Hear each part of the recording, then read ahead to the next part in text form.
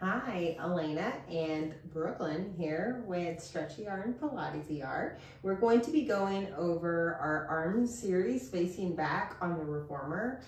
Please note that any of these arm series, they can be done on the Cadillac or the springboards or any apparatus where you could hook a spring to and do some arm work seated.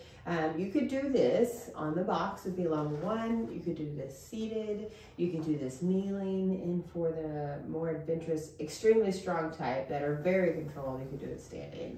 So be very careful with whatever you play with. I'm going to do this seated so you can see how this is done seated. Again, we're on one spring here, so one red spring, if that's your lingo as well. I'm going to bring my legs through the shoulder stoppers.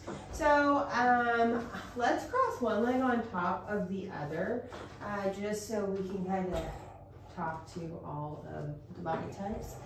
Bring yourself at least one hand with distance between your bum and the back of the carriage, just in case we ever lean back, you have enough space for your pelvis to be on the carriage.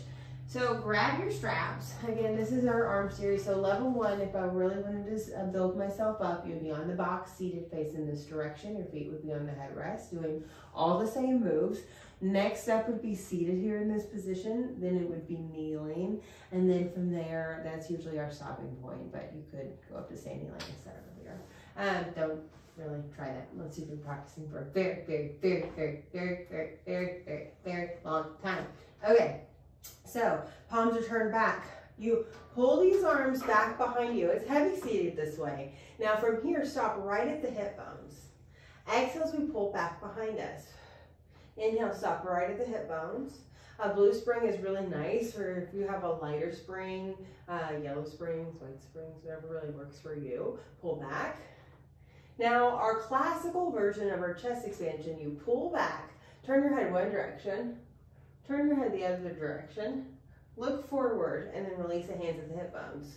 Pull arms back again. Start turning your head from the other direction that you started with the last time. Turn your head the other direction, look forward, and then release the arms. I can't help myself. We gotta cross our legs the other way if we're doing that. Pull the arms back, turn our head one way, turn our head the other way, turn our head forward, release the hip bones. Pull our arms back, turn our head the other way we started from last time, turn our head the other way, other, turn forward, and then release. Good. From here, let's just be calm. Now turn your palms towards each other, pull the arms back. Inhale, stop with the hips. Exhale, pull back. So there's 3 versions of this as far as our arm positions go. You can always be classical with the head there. That is great for lots of neck stuff, balancing in between those shoulders and arms. Bring your palms forward, pull the arms back, inhale, release. So at the bottom of our ribs, that structure, I want it to point directly at the top, or the top of the pelvis. The top of the pelvis and the bottom of the ribs are best friends, and there's even space between the front and the back of the body, the sides of the body. We've been doing chest expansion for a while. Let's move on to something else, shall we? Let's reach our arms forward, palms up. You pull for a bicep curl. Inhale, you release. Exhale, pull to the bicep curl. Sometimes if I'm in a class setting and I do thigh stretch, in thigh stretch, I stay leaned back and I do bicep curls there. So find it wherever you like to put it in your series of work. Good. Let's just move on to triceps since we're here. Bring your arms back, lean forward, bend the elbows. Exhale, straighten. Bend the elbows. Exhale, straighten. One more. Good. Sit up as tall as you can. Bring your arms through the straps. Palms are going to be towards the front wall. Your arms are going to open up like a field goal. You bring your arms forward, inhale. You exhale, open up to the side. Find the vertical line of the back. Feel those legs reach long to the second toes. One more like this. Rhomboids number 1, rhomboids number 2. Turn your palms towards your face. Switch to the leg position. Bring the arms forward. Exhale, pull back. Inhale, forward. Exhale, pull back. You never have to do this full series here. This is just all the stuff that you can do facing this direction in our classical work for the most part. Now from here, let's close this. Bring our arms forward. I'm going to cross the straps and choke up to the top of the straps with my work. I want you to open the arms out to the side. Exhale. Inhale as you straighten those arms. our rows. Exhale as you bring these elbows to the left and right side. Inhale as you release. Now find that plumb line in our core. Ears over shoulders, shoulders over ribs, ribs over hips. Don't break it. And figure out how you can move these arms while honoring that. Bow and arrow. Bend one arm, keep that arm straight. Now look past that elbow that's bending. And then straighten that arm out, look forward.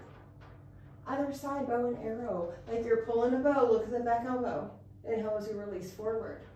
Now our spine is a rotating pole. As you move here, it doesn't bend. It doesn't go forward, it goes aside. A rotating pole. And then try to feel the same speed in every position. Let's do one more. Exhale. Something's telling me you gotta do one more on the other side, I think, to get balance. So I'm gonna trust myself. Exhale. Good. Let's come out of this all the way. Bring your arms at this.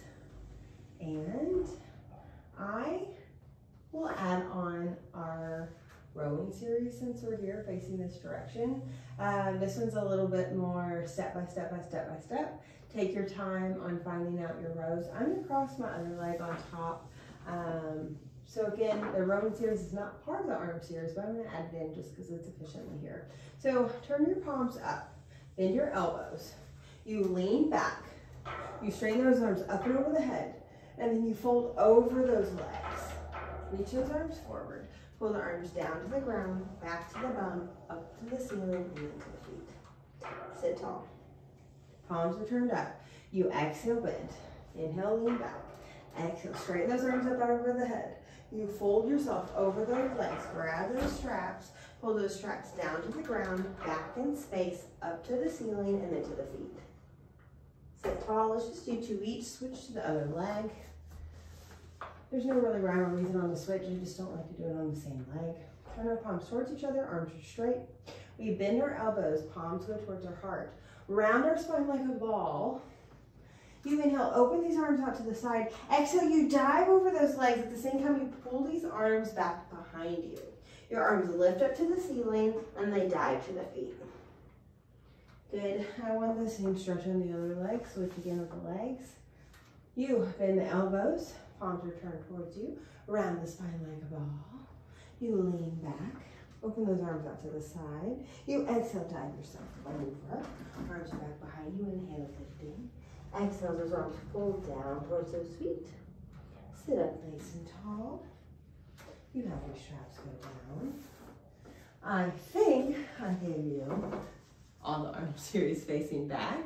I hope you enjoyed that. With you had rowing back too. You had two versions of rowing back as well, rowing number 1 and number 2. I hope you enjoyed me in Brooklyn's time. Enjoy your time. Thank you so much, and we'll see you next time.